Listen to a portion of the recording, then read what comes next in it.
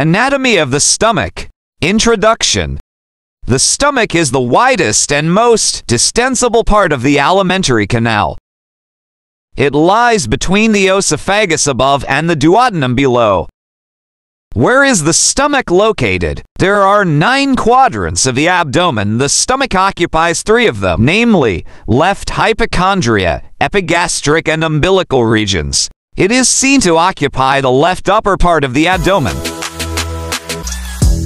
The stomach can broadly be divided into 4 parts: the cardia, fundus, body, and pylorus. External features of the stomach. It has 2 ends, the cardiac end and the pyloric end. 2 curvatures, the greater curvature and the lesser curvature. It has 2 surfaces, anterior and posterior. Next, we will be talking about other relations of the stomach. There are peritoneal relations and visceral relations. The peritoneal relations include greater omentum, lesser omentum, gastrosplenic and gastrophrenic ligament.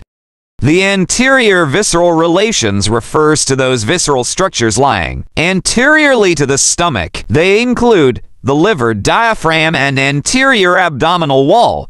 The posterior visceral relations form the stomach bed, and we gonna be using the mnemonic Dr. S3 kills patients mercilessly, where the D in doctor stands for diaphragm. I'm gonna remove this diaphragm so that we can appreciate other organs. The first S in S3 stands for splenic artery. The second S stands for left suprarenal gland, while the third S stands for the spleen. The K in kill stands for the left kidney. The P in patience stands for pancreas. And finally, the M in mercilessly stands for transverse mesocolon. From the anterior view, you can appreciate the transverse mesocolon lying between the stomach and the transverse colon.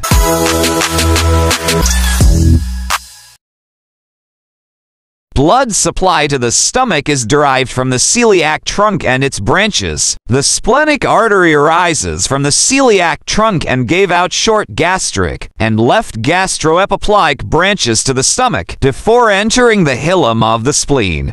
The left gastric artery directly supplies the upper part of the lesser curvature. The common hepatic branch gave out right gastric branch that supplies the lower part of the lesser curvature, and the gastrojejunal artery that supplies the pyloric region, before dividing to give out right gastroepiploic artery and superior pancreatic duodenal artery. Venous drainage. The veins of the stomach correspond to the arteries and drain into the portal vein.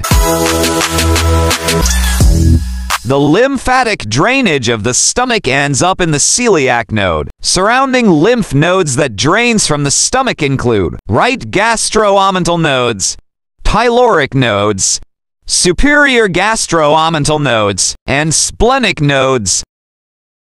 Nerve supply. The stomach has both sympathetic and parasympathetic innervation. The sympathetic nerve fibers are derived from T6, T10 spinal segments. Parasympathetic nerve fibers arises from anterior vagal trunk, which is derived largely from the left vagus nerve, and posterior vagal trunk, derived largely from right vagus nerve.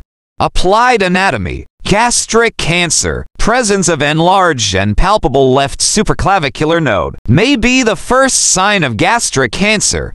Gastric pain. Gastric pain is usually referred to the epigastric region because the stomach is supplied by T6, T10 spinal segments. Vagotomy. This can be used to treat chronic duodenal ulcers. Check out similar anatomy videos on other topics on this channel. Make sure to hit on the subscribe button and turn on your notification bell to get updated each time we release our videos. Thank you.